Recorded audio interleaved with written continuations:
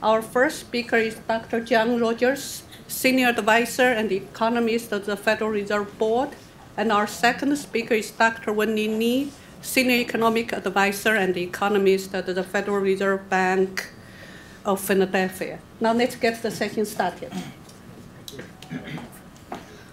Okay, so effect of the China Connect.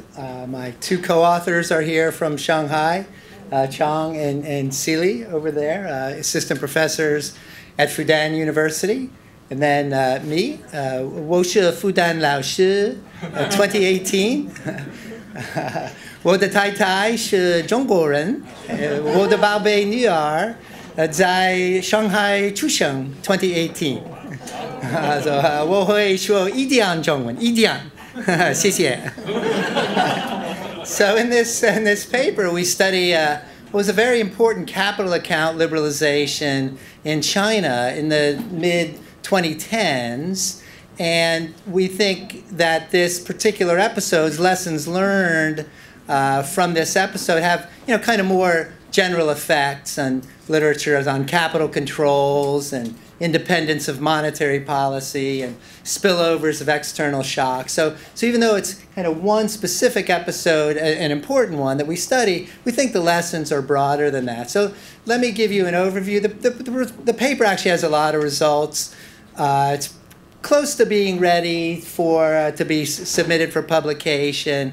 Let me just interrupt myself in saying that unfortunately, we are headed to a conference in Seattle and have to get out to Dulles Airport. You know what a nightmare that can be. So we'll have to miss the very end of the conference. But and I'm saddened by that because it's a super interesting conference. And thanks especially to Chao for inviting me for that. But in any case, there's lots of results in the paper. We're pretty close to the point where we're ready to submit it for publication. But I'll try to not be too detailed in all of this, against my nature, not being too detailed in all of this, kind of give you some of the highlights. So first, what is the China Connect? What was the China Connect? Again, a very important equity market liberalization started, linking mainland Chinese stock markets with the stock market in Hong Kong.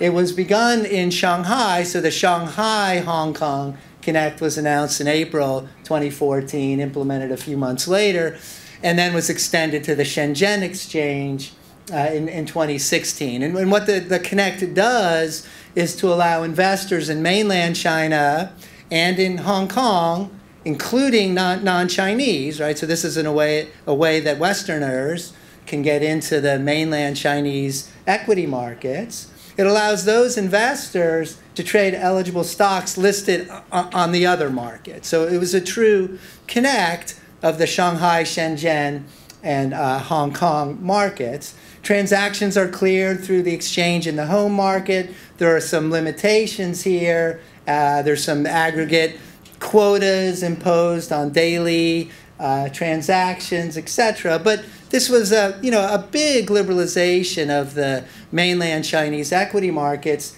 that, looking at the final bullet here, importantly, for the purpose of econometric identification anyway, okay, this liberalization came about at a time when the overall capital controls policy in China remained in place. So at a kind of macro or national level, this overall capital controls policy in China was unchanged, while the Connect allowed certain firms, but not all firms, okay, on the Shanghai and Shenzhen exchanges to be co-listed in Hong Kong. So that's particularly nice, as I was saying, for purposes of econometric identification. So what do? We basically have two findings in this paper. It's pretty simple. Either it's loaded with tables and all that stuff's robustness checks that you have to do to get papers published, of course. There's really two results here, and that's what I want you to just to kind of focus on. So looking at the first bullet here, is Chinese corporate investment, so we mean physical investment, capital expenditures, okay, on the part of Chinese firms influenced by external shocks, okay, and is it is that investment differentially affected depending on whether that firm is included in the Connect or not? And the answers are yes and yes. Okay, so that's the first question. The external shock we look at is a U.S. monetary policy shock. I'm a Fed guy. We were all getting together. Hey, I got a shock for you guys sitting there at Fanhai. The lovely days there. I miss Shanghai very much. And we kind of relate this to the vast literature on capital controls. That's what capital controls are all about. Governments attempting to sort of, minimize the effects of external shocks on the domestic economy, somehow. Okay, so we relate that first finding to this vast literature on capital controls and global financial cycles, the great work that Helene Ray has done, for example. And recall that in that literature on global financial cycles, the culprit's the Fed, right? It's all Fed monetary policy. That's the key driver of the global financial cycle, according to Helene's work. And Jay has got to be an expert in all this too. Go talk to Jay if you need to about all this literature. And so that's a logical external shock for us to study. It's not just that I'm a Fed guy, as I joked about. It's really, this is seen to be the driver of the global financial cycle. Okay, so that's result number one. But we asked ourselves, well, that's kind of a bad thing. One might think that, well, now Chinese firms, upon inclusion in the Connect, Chinese firms have their investment expenditures more sensitive to U.S. monetary policy shocks. Seems to be kind of a bad thing, right? There's some loss of control over their own destiny, if you will, and complicates things for Chinese monetary policy authorities. But if that were the only effect of the Connect, presumably we would see Chinese firms lobbying to stay out of it, or behaving in such a way that like, we don't want to be in the Connect, and we don't observe that behavior. So there must be other effects of the Connect, and we document those in the second part of the paper. So those are the two results. That on the one hand, Chinese firms' investment expenditures are more sensitive to U.S. monetary policy shocks upon inclusion in the Connect. That sensitivity works in the direction of contractionary U.S. monetary policy shocks spill over more negatively to Chinese firms' investment on the part of those firms included in the Connect relative to those outside of the Connect, while those other effects of the Connect are documented right here, these sort of more positive ones. We find that firms, for example, included in the Connect have lower financing costs, higher return on equity, higher return on assets. There's an equity price revaluation upon inclusion in the Connect, and that's it. So that's the paper. Econometrically, as I've hopefully described already, it's a very nice this China Connect policy is a very nice natural experiment to do the differences in differences. Apply a diff and diff econometric approach to studying the effect of some particular shock, the Connect shock, and the associated effect of U.S. monetary policy on firms' investment expenditures, again, differentially depending on whether that firm is in the Connect or not. We exploit the vast heterogeneity in the cross-section of firms to say some things about, well, which types of firms were more affected by U.S. monetary policy shocks after inclusion in the Connect, with a financial constraints type of story there. Mentioned this kind of already. The first two, certainly, we relate these findings kind of more generally to this literature on global financial cycles and capital controls. There's a literature looking at corporate investment and macroeconomic or global uncertainty. I'll skip over that. So once again, the three hypotheses, really just two. There's kind of a middle one in there. Hypothesis one, firms included in the Connect are going to be more sensitive to external shocks after inclusion. Okay, that external shock is a U.S. monetary policy shock. So it's really this beta 3, okay, in the diff and diff regression equation that we're going to rely on a lot. I'm just going to show you a bunch of tables, more or less, from here on in. It's really this beta 3 coefficient. This is what we expect to see from hypothesis 1, a negative and significant coefficient on the interaction term between U.S. monetary policy shocks and the connect dummy. That's a 0-1 dummy as to whether at any quarter in the sample the firm was in the connect or not in the connect. Okay. We'll also be interested in beta 1 and beta 2 a little bit, and I'll point those out to you too. So, what is the effect of being in the connect on some outcome variable y? Okay, so most of the tables that I'll show you, most of the regression results, y will be physical investment, so capital expenditures. But in the second part of the paper, showing result 2, which is hypothesis 3, y will be things like return on equity, return on assets, cash holdings, financing costs. So we'll document all of those results, again, that part 2 of the paper, by changing around the left-hand side variable. Okay, so let's just get to that. There's a vast literature on identifying U.S. monetary policy shocks. Right? Careers have been made on this. I do some of it myself. So I told these guys, hey, I got a shot. I even have a couple more for you from other papers. So I don't want to get into the details of that. We could spend literally the rest of the day talking about that literature. I only want to point out one thing to you, just so that when you look at the tables, you won't be too confused.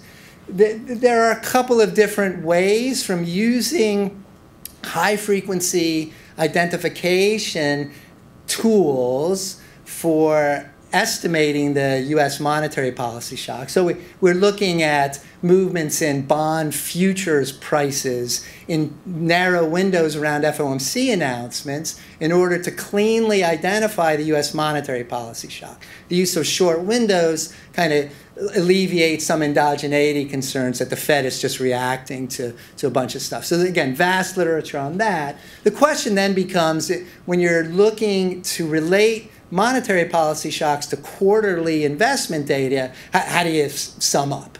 Right? Because there's 2 FOMC meetings in every quarter, and some of the details in the paper, we have 2 different ways to sum up. So you'll see a bunch of different columns in some of the tables, equal weighted versus value weighted, something like that. Those are just 2 different ways to aggregate up high frequency identification of U.S. monetary policy shocks into a quarterly number that we can throw into a regression. So don't be confused by any of that as I go through this.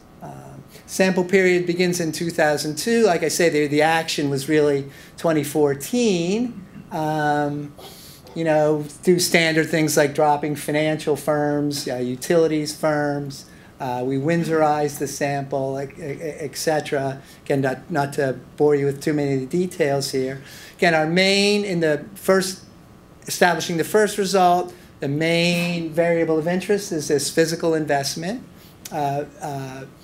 series, capital expenditures over total assets. Have a whole bunch of controls, of course, in the regression, standard things in the investment literature, size of the firm, Tobin's Q, cash flow, sales growth, all very, very standard from the investment literature. Nice distribution of industries to look at.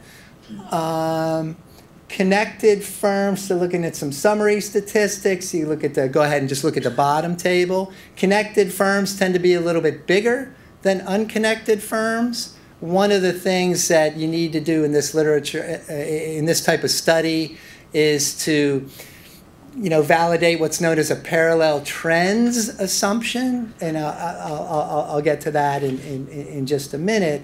But the point is that if you're trying to identify and estimate the effects of a particular event, like the connect, in your sample, you don't want it to be the case that even before the event, these these two types of firms were trending in different directions. You need to verify that those firms were kind of trending pre-event in the same direction. So there's a little bit of information here and more in the regression model that I'm gonna actually skip over, looking at how these firms, connected firms and unconnected firms, are different from one another. You know, they're not vastly different, especially with the Shanghai Connect. The connected firms are a little bit bigger than the unconnected firms. I think there was a little bit more of a tendency with the Shenzhen Connect to look at, to include growth stocks, right? The Shenzhen is sort of the Silicon Valley of China. You guys probably know better than I do. But in any case, not dramatically different to connected and unconnected firms. Okay, so here's the main table, the kind of the baseline set of results. Just go through it and show you, looking at the columns 4 through 9. Let's look at those first. And again, 4 through 6 and 7 through 9, that's just the difference between how we aggregate up the high-frequency U.S. monetary policy shocks, value-weighted versus equal-weighted. Results are robust, so we kind of drop carrying around these redundant columns in later tables. But you want to look at that second row, the interaction term, that so-called beta 3, is negative and significant, no matter what types of fixed effects we include in the regression, how we weight up the U.S. monetary policy shock. And that's our main hypothesis. That's a validation of our main hypothesis that firms' investment expenditures are more sensitive to U.S. monetary policy shocks. Again, contractionary U.S. monetary policy lowers Chinese firm investment and made more sense, and differentially, depending on whether the firm is in the Connect or not. You can see from the third row, the coefficient on the monetary policy shock itself, that also just has a negative effect overall. So contractionary U.S. monetary policy shocks spill over negatively to Chinese firm investment. And that's the whole Helene Ray global financial cycles type of finding. Okay, and of course they're doing it on a much broader sample of countries. But notice also from the first three columns a preview of what we're going to find in part 2 of the paper, right? That there are, there are positive benefits. If we just look at the coefficient on the Connect dummy alone, firms' investment expenditures, connected firms' investment expenditures are higher than unconnected firms' investment expenditures. So that, like I said, that's kind of going to be a preview of what we're going to find in part 2 of the paper, the so-called part 2. Okay. Here's the idea behind the parallel trends assumption that I was kind of stammering out prematurely, as it were. You can look either at the regression coefficients here. We just have these interaction dummies between the Connect lagged a certain number of quarters or led a certain number of quarters, 1 through 3 plus, or -1 through -3. That interaction on the U.S. monetary policy shocks, you can see either from the graph or the table that there was no difference prior to inclusion in the Connect, no difference in the sensitivity of firms' investment expenditures to U.S. monetary policy shocks prior to the Connect. No differential effect depending on whether this firm would ultimately be in the Connect or not. So this alleviates a whole bunch of endogeneity concerns that we need to worry about. Some more details, lots of robustness checks here. Alternative measure of monetary policy surprise, that R, upper right column, that R in the alternative, that's me again, in the alternative measure of monetary policy surprises. A whole bunch of different robustness checks here, different measures of external shocks. Is this just really equity market volatility? Is it really just a VIX shock? No. It's not really that. That does include, including the VIX, interacted with the Connect dummy, does nothing to take away from the spillover effects from U.S. monetary policy shocks. Maybe it's a global economic policy uncertainty, so lower right panel there. No, we can interact that global economic policy uncertainty. It's the IMF guys index. No, it's not that. There really does seem to be something about U.S. monetary policy shocks spilling over and affecting Chinese firm level investment. And again, differentially for firms included in the Connect and not included in the Connect. Some placebo tests. Is this really just Chinese monetary policy, through the fixing of the RMB to the U.S. dollar? Maybe Chinese monetary policy is, inheriting much of U.S. monetary policy, right? Like Hong Kong monetary policy is U.S. monetary policy. Not that either. It's not. This doesn't have anything to do with the monetary policy shock in China. So let me just get to part 2 of the paper. Hypothesis 3 is being in the Connect a bad thing? No. Right? So that's not what the paper is about. Okay. There are these spillover effects. But, how are these firms responding? It seems like they are responding in ways that are healthy, if you will. And again, if being in the Connect were a bad thing, presumably firms would lobby to stay out of it. So we're going to document, I've already mentioned them a couple of times already, we're going to document those positive effects of the Connect on connected Chinese firms.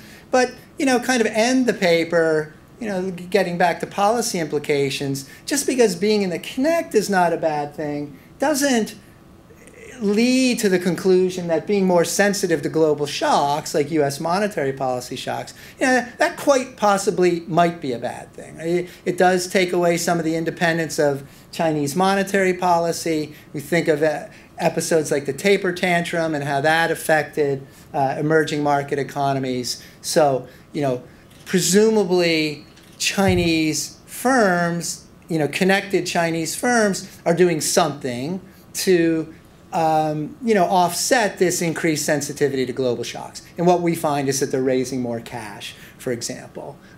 Mixing things up, I just have a couple minutes left here. But here's one of the positive effects of being in the Connect. This is a simple event study looking at abnormal returns around the announcement day for the typical firm, the announcement of being included in the Connect. So you can see that very significantly positive effect on returns. ROA, return on assets, just looking across columns here. Return on equity, cost of debt is lower. Return on assets, return on equity is higher.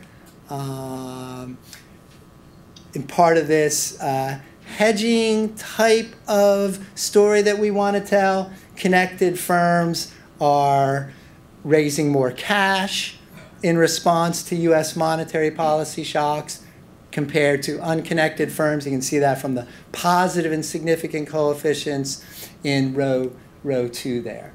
So that's it. I think I've said everything already.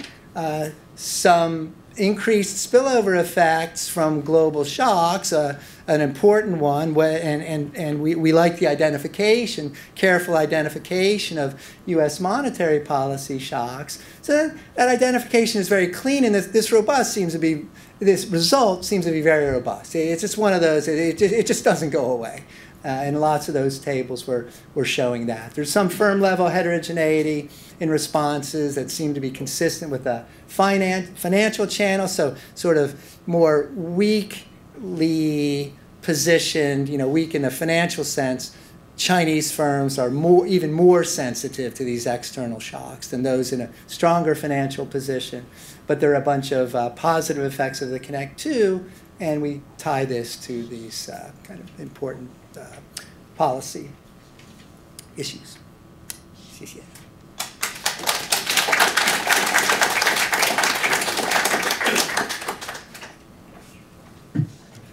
I'm okay. Okay, thank you, Chao, for including me in this conference. we're really going to shift gear here. What I'm going to present is a very macro paper. My co-authors are Mike Dotsey, also from the Federal Reserve Bank of Philadelphia, and Fan Yan. And the disclaimer, you forgot. What's on the first one? Oh, it was on the, oh, mine. Yeah, we have to say that the views represented here are those of our own, and they're not of the reserve banks or the reserve system. All right, let me start with some very familiar empirical facts that motivated this paper. The first is that the Chinese economy has been growing very rapidly. So we're kind of taking a long view, not of the last few years, but more like last 2 decades. So basically, the 3 facts. First is that the Chinese economy has been growing rapidly. And here we'll focus on the per capita GDP. And if you look at, the absolute growth rates or the relative growth, the growth rates relative to that of the, not the growth rate, the level relative to that of the U.S., they've been trending up really fast. The second is the age of the Chinese population due to low fertility rates, as well as, among other things, increased life expectancy. The third is structural changes. We're quite familiar by now of those positive structural changes, meaning that the privatization of state firms. But what's been happening since the mid-2000s that's beginning to receive some attention is what we call the financial regression, or the government heavy subsidy of firms in the capital-intensive sectors, and more of the firms in those sectors are state-owned. So what we do in this paper is to really bring all these elements together and have a model which we link both households and firms in 2 ways. One is the usual saving and investment. The other is the labor, both along the quantity as well as the quality. Quantity meaning how many people are available to work. The quality means we're going to endogenize human capital investment. Then we're going to take this model to do sort of a growth accounting exercise. We'll ask, how much of each channel contribute to what we observe. And 2 statistics we're going to pay special attention. One is this per capita output growth, and the other would be the household savings rate. Just a quick summary of the model. It's a overlapping generation model. People entering the economy at a certain age. They work, they save, they consume, and they die for sure by a certain age. The family members are connected through inter-vivo transfers as well as human capital investment. So what we mean here is that, when the parents age, the kids will provide for them. And the human capital investment decisions are made by the parents. They decide how much, for a lot of us, not me, a lot of the young Chinese are here, you know how much you're spending, your parents' money. So that's the part that, they're deciding how much to invest on their kids' human capital. And the production, we're going to model it as 2 sectors. One is the capital-intensive sector. The other is the labor-intensive sector. The reasons we do that is again, try to capture the credit policies that have been changing over the last 2 decades. Finally, we need a government sector that's gonna finance these subsidies, and also they're gonna finance the pension system in China. Just a quick preview of the results. So this is a large literature, right? So where do we stand compared to in terms of results? So we're going to show that this interaction of the demographic and credit policy on the firm side are really important in the sense that the demographic changes has important implications when you look at per capita. It's actually driving some of the the movements in the per capita output growth rates. And then the credit mark frictions, as you can imagine, it affects directly the capital demand, right? So it's also going to have implications for household savings. We're going to conduct an experiment of this new fertility policy that started being implemented in 2015. Essentially, families now can have more than just 1 child. Let me quickly review the literature. So there's a huge literature on the fast growth in China. We contribute to this literature really by adding the more recent government policies which aim at promoting more of the state-owned firms and also firms in the capital-intensive sector. And the empirical work are best along on that particular subject is best summarized by a couple of papers by Chao and his co-authors. And then we also relate to the high savings literature in China, and that literature has mostly focused on the household side. We're going to abstract away from that, the focus on the sort of the risk has increased. I mean, that's being extensively studied, and our contribution really is to incorporate the endogenous human capital investment and also try to make touch with the firm side policy changes. And finally, we also relate to these capital market policies and Chinese current account. And however, we have a closed economy, general equilibrium model, and our defense is really, I mean, if you look at the current account balances as a percent of GDP, it's really been mostly around 2, 3, 4%, except during the Great Recession where China implemented that huge fiscal expansion policy, right? And also, more importantly, if you look at savings rate and the investment rates over time, they kind of follow similar patterns.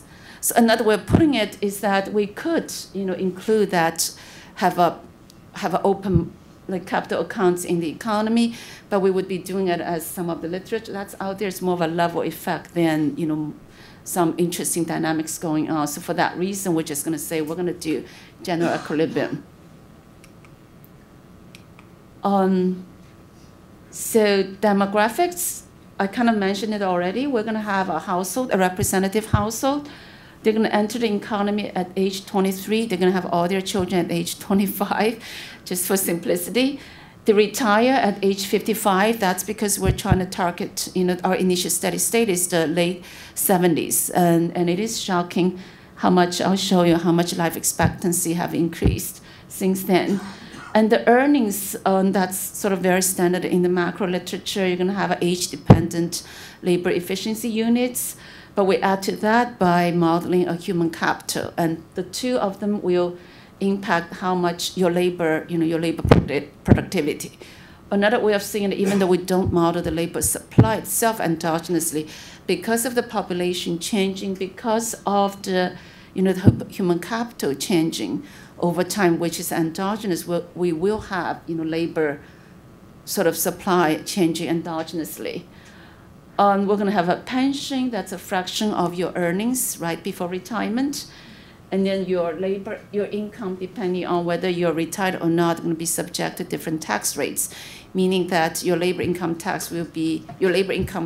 will be taxed to support the pension, and your labor as well as capital income will be taxed to support the credit policies. And for fertility, it's super hard to model family, kids, endogenously. So for our purpose, we're going to take that as given. So basically, we say at age 25, you're going to have blah number of kids. And it's actually going to be a fraction because our household is like a one-member household. So then we also model this transfer. So they're all going to be motivated by micro studies behind, which I'm not going to elaborate too much. So the transfer the parents receive, where we assume it's after retirement, and also the amount they receive depends on their children's income and also depending on how many kids they have.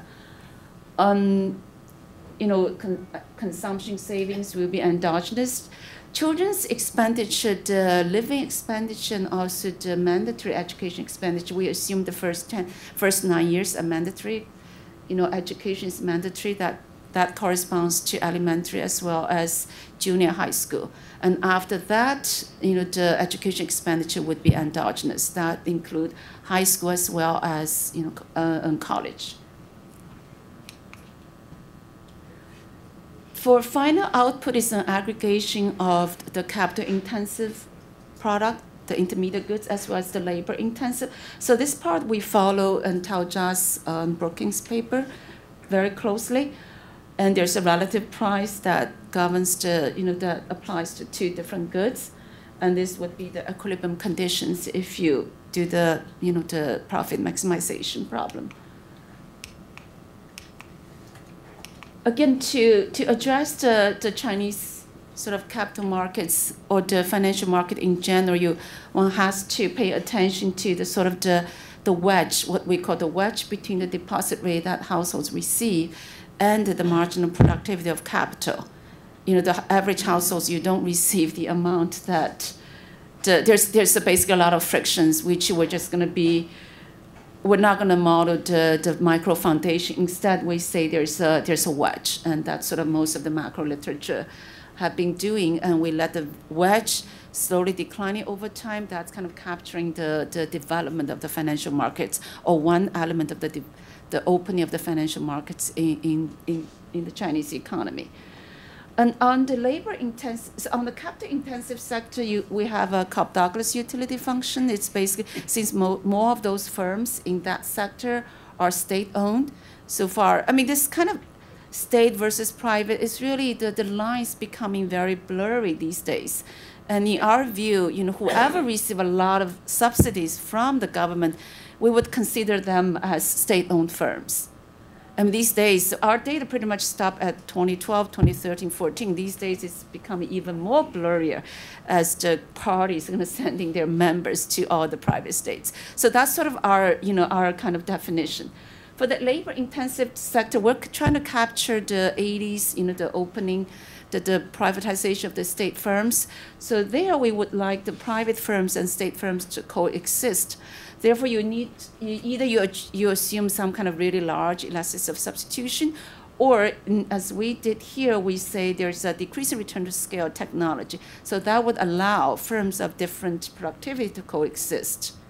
But then we don't want to deal with who gets the profits, right? I mean, you could say they're rebating back to the households. Another way of doing it is just to have some fixed cost that absorbs all the profits that's in the economy. So that's what we do here. We have decreased return to scale as a technology, but we also introduce fixed costs that takes away the profits.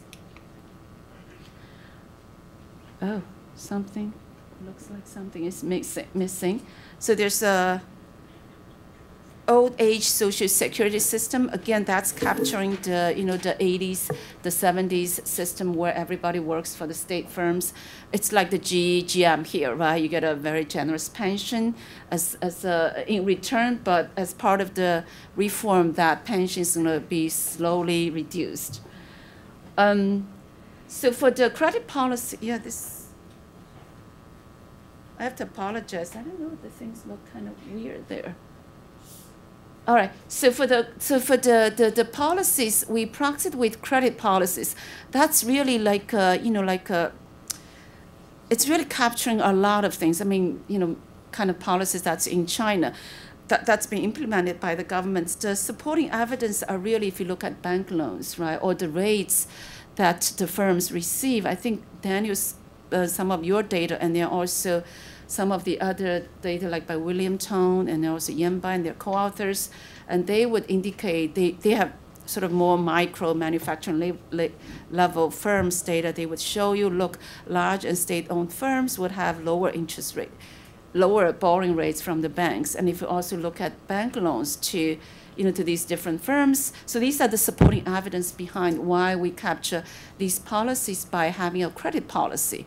So effectively, we're saying that the state firms will face a lower borrowing rates, and then also later on, the firms in the capital-intensive sector will also face lower interest rates, borrowing rates. So that's the way we capture these taxes. Okay, so we're going to have calibration, and so the calibration in these kind of big macro models usually two stages. The first stage are parameters that we're very comfortable with. We, not just us three co-authors, but the literature, such as the risk aversion parameter, and then there's some others like the at what age you have, like these are exogenous too, right? Like things you could easily ping down from the data. So we do that first stage, and then the second stage, particularly think about the credit policies, right? So we have to estimate them, assuming logistic functions to fit whatever data we have, and then extrapolate to the future. Because this is kind of analysis. You start from initial steady state, and then you feed in. On the household side, it would be these kind of shocks, and on the firm side, it would be government policies. And then you simulate, and you also assume a final steady state. In this case, it would be, for our benchmark, it would be the fertility, the one-child policy goes continues to the final steady state. But all the credit policy will go away. That's sort of ideal, like there's no more government intervention. But the pension replacement rate will be down from 45% to 20%. So effectively, we have the initial steady state is calibrated to the data. The final steady state is calibrated under these assumptions, which is sort of ideal economy, no these distortions. Some of the policies we assume will stay. And then in between, what we do is you have these processes, you try to fit the dynamics we have up to 2014, and then you let it run, knowing that you have to converge, within 100 years or so to the final steady state. So that's kind of the exercise behind what I'm gonna do. I'm gonna present. So this is what I mentioned by the financial development. There is a shrink in this wedge between margin productivity of capital as well as the deposit rate that households face. And again, the deposit rate is really capturing a lot of different channels, not just the banking. If I put a deposit with the banks, how much I get, and that's like never change, right? You look at that series. So I was thinking when I look at this, the earlier papers, beautiful micro data, a huge amount of effort. The interesting about macro data is the other things. You can get this data fairly easily, but putting them together so they all fit, that's the challenge. In the sense that some of the numbers, like, for example, the state-owned versus private, depending on where you get the data, the definition is getting kind of fuzzy. So that's where we struggle. So this is the subsidy. Basically, this is saying initially we don't have any private firms, right? And we kind of implement that by saying that there's a huge tax on your borrowing, to the extent that in 1978, around that time, our initial study said there was hardly any private firms. And later on, we take away that tax. So negative means tax. That goes by the right axis. And this is capturing so this is all like indirect. We try to match the capital out. Maybe I should just go straight to the charts. So we're trying to match, like the K sector means capital intensive, L means labor intensive. We do have data on their relative output share, relative capital. We also have employment, private versus, state versus private. And just to mention that we count the collective firms as state. And so that's sort of what we use, this data to back out the three subsidy series I showed you just now. Let me speed up a little bit. So these are the two series we're most interested in, right? The savings rate and the per capita growth rate. And we kind of do a fairly decent job here. And that zigzag is because of the life expectancy. You can only increase 1 year at a time. So you introduce discreteness in the simulation.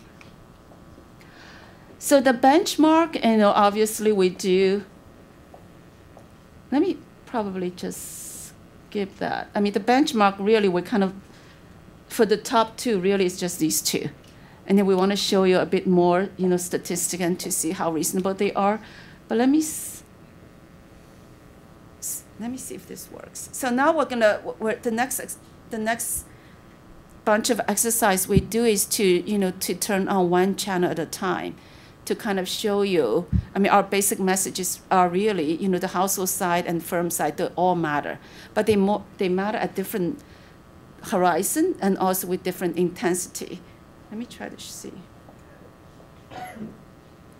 Yeah, that doesn't work. So you're gonna just have to take me for my words. Oops, I don't know what happened. So I was trying to do fancy where you click one of the things and things will automatically pop up. It's not working here. Oh yeah, no, one important thing is about this, this endogenous.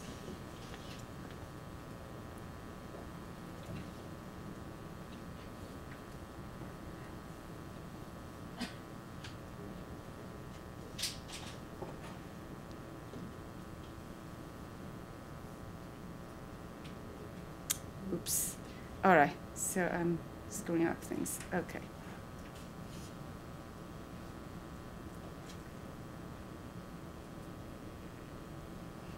Okay, so let's take this is further validation of our data. These are the moments we did not target, right? So we capture the aging of the population really well. This is the Young dependency ratio. This is the growth rate of wage. So the wage is actually weekly increasing over time. And in terms of the marginal product to capital over time, and it's, in our model, it's clearly declining. In the data, it's also declining up to the time that we have the data. Just kind of, because endogenous human capital is also very important for our analysis. And what we capture is really the private spending on education is we don't really have data. It's also very minimal in the late 1970s. But later on, there are some household surveys available in 2002 in particular, where the parents, report what fraction of their income they spend on education. And that's what we use to, this is all messed up. All right, so let me just.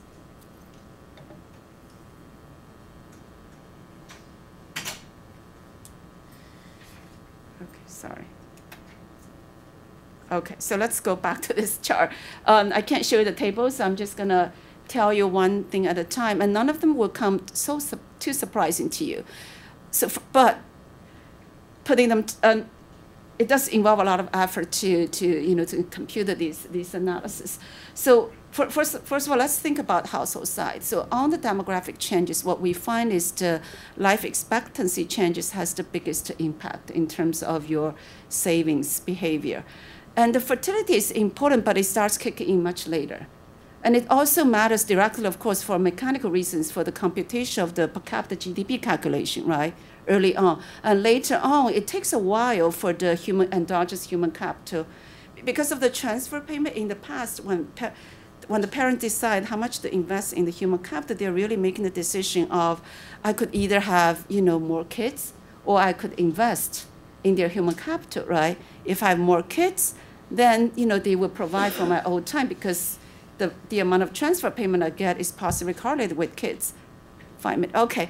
And if I invest in human capital, then, of course, I could also, through my own private savings, to provide for my own, old age expenditure, right?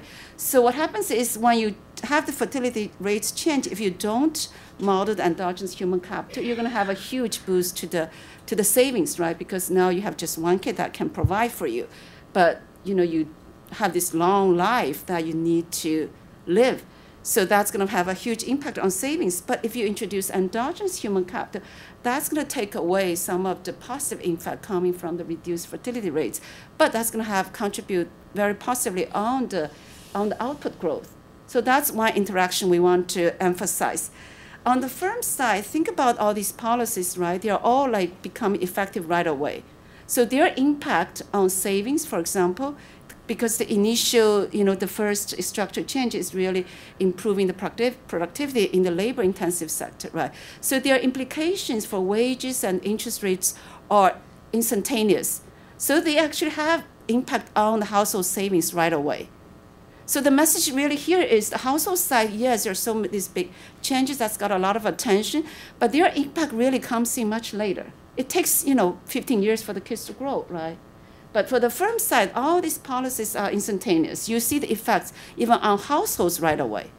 And more importantly, think about more recent, starting from the mid-2000s, all these policies that are promoting the capital-intensive industries, right? So under our setup, they're actually not good for growth. So they actually subtract the growth. However, because they raise the capital demand, they contribute to the savings. So what we're showing you here is really when you look at these two things, you can't just say, I'm looking at household side, all the changes to capture the, the savings behavior. I'm going to look at the firm side change to try to capture the output growth, the per capita. And our message is really you need to look at both. They really interact in a very interesting way. But to make that point, you need to model endogenous human capital seriously. You also need to take into account not just the early stage of structural change, but also the later stage, which is the promotion of the capital-intensive sector. Okay, so that's unfortunately, I can't show you the charts. So that's the basic message. And then we also did this new fertility rate rise since 2005. We're being somewhat optimistic, saying that the fertility rate is going to recover. But it's not going to go back to, to the 1.8 level. Let's say it goes back to 1.2. So what's going to happen is that total output is going to grow. That's for sure. But the per capita output in our experiments, it's not going to. So this is the benchmark, right? So the per capita output is actually going to be lower than what it if we let the fertility if we don't implement the new fertility policy. Again, this is part of it is coming from the mechanics, right? The population is growing. Does output grow fast enough to compensate for that? And again, so it depends on whether you look at total output or if you look at per capita output. All right, so just to wrap up, so our takeaway really is to look at the Chinese tremendous growth in output in savings rate of the last 2 decades. And there are both household side and firm side developments that we need to bring together. And also looking forward, some of these policies, their impact are perhaps not as large as the government had hoped for. And so hopefully we provide a framework that would allow for future additional analysis.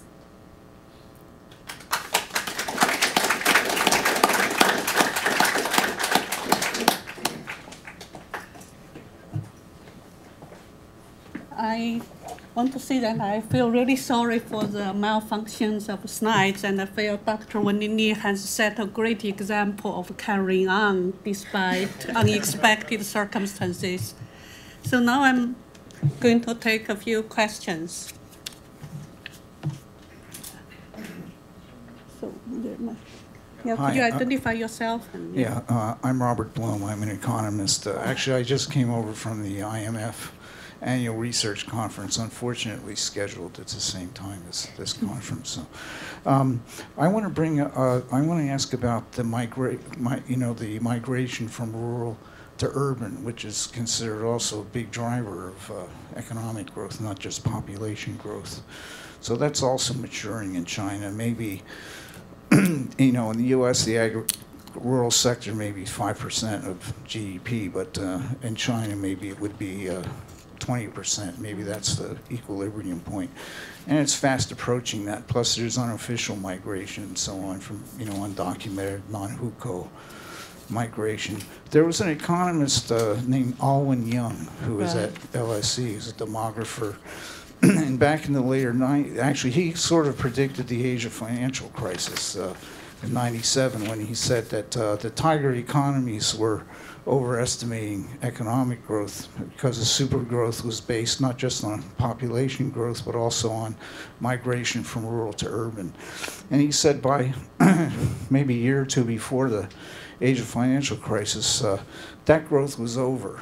And although the governments were still overestimating growth, and he said those countries have basically reached a normal industrial economy's population growth. So my question is, are you taking into account, and how are you taking into account implicitly this decline in migration from rural to urban, which is also a big driver of population growth? Okay, we are taking a couple other questions. So because, it's close to lunchtime, so I'd like the questions be short. Yeah. 2 questions. U.S. Monetary policy affects the currency, but the currency can be independent of the U.S. monetary policy. So I was wondering how you separate the monetary policy from the currency declines, or into the connect. And the second question is the Chinese Social Security system, I think, is a pay-as-you-go system, similar to the U.S., but really it amounts to a national pension policy, because the people who are paying today really finance the retirees. And since China has such good control over their economy, I can't understand, are they thinking of going to a national pension plan? Because that's what it amounts to right now. Thank you. Okay. The question in the back. Thank you. I'm Jean Nguyen with Voice of Vietnamese Americans. Would you also take into the account of the migrations, the sending workers to other countries, in the example Vietnam, Sri Lanka, and Africa, to do projects? Those people, are they in calculation in in the presentations, and how would they affect the Chinese economy and the population in China? So actually, let me add my two questions, a little bit abuse my power. So I have a question for John. So when you look at the capital investment, do you separate the equipment investment, structure investment, and or inventory investment?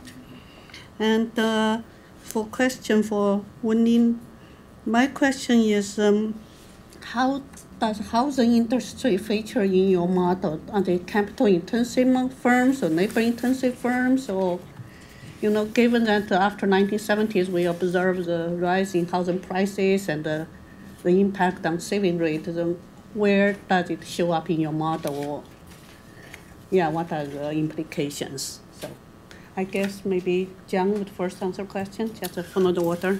Oh, great. Yeah.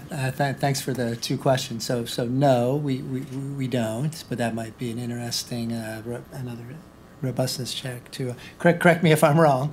I believe we don't, but don't correct me here if I'm wrong. And excellent question on the exchange rate, and in one of the many robustness checks tables that I rushed through, we look at that channel directly. And that seems not to be what's going on. So it is separately from the exchange rate effects of U.S. monetary policy shocks that this transmission is going on. Okay. Okay. Yeah. No. Thank you for all the great questions. So this migration from rural to countryside to the city, that's been a huge topic. That's been really heavily studied. They're responsible for the growth, early growth in Chinese economy, the housing price, I mean, basically everything. Every time the government has a particularly important meeting, what's going to happen in Beijing. These people are going to be asked to leave. So because for that reason, so we didn't focus on that by having like an agriculture sector. So rather in our model, because we want to do this big picture, so we we include them in this so-called light capital light industries. So, in a way that migration is really showing up from the, the state, what I call state firms, to the light, to the more productive private firms. So in our calibration, that's how we capture that. But obviously, it's missing all the new nuances. But I think we kind of capture the gist of it, which is these people, you're having more people moving into the more productive, labor-intensive firms. The second question about pension, the way I see it, if you look at employment, the share of people working for private firms, that's really increasing a lot. And these people do not have, correct me on the spot if anyone knows this better than I do. My impression is these people don't have provided pension by government. But the people who, like my parents' generation, who have a pension, the government is much less than before. So that is, I don't know if there's a plan of any nationalization of this pension, not to my knowledge. I don't think so, but again, whoever knows more on this topic, please correct me right now. The question about are you talking about the people going to Vietnam to work, or the workers from Vietnam coming to China? The people who go into Vietnam, because there are many of them. Yeah. In Vietnam, there's 100,000 of them. Yeah, I think only one country. Yeah. And many others that I assume that. I think that in the One Belt, One Road has many projects everywhere worldwide. Yeah, no, that's an excellent point. I think the interesting thing is that wherever Chinese go, you always think there are so many of them. But if you divide by the Chinese population, it's just really small. I guess what I'm trying to say is that if I take those workers and in the grand scheme of things, it probably, my guess is it doesn't matter for what I'm doing here because it's still a very small fraction. But if I study Vietnamese economy, I would definitely take that into consideration because it's huge, right, relative to the domestic Vietnamese population. So we did not take that into consideration. And I think you asked about housing. Yeah. So this we go with Tao Jia. He has wonderful this macro aggregate data that he's made available. And he said to the St. Louis Fed. So they did all the classification depending on the labor income share. So housing, real estate is classified as heavy industry. I mean, I guess it sort of makes sense. You need Capital intensive. capital intensive. So we subsidy.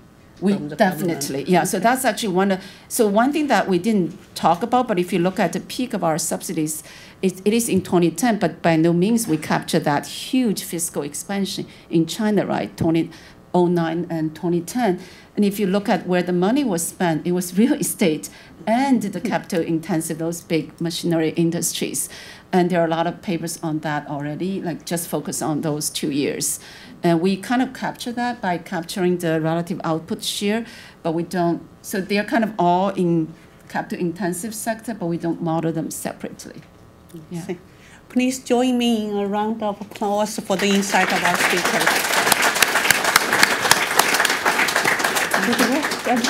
speakers.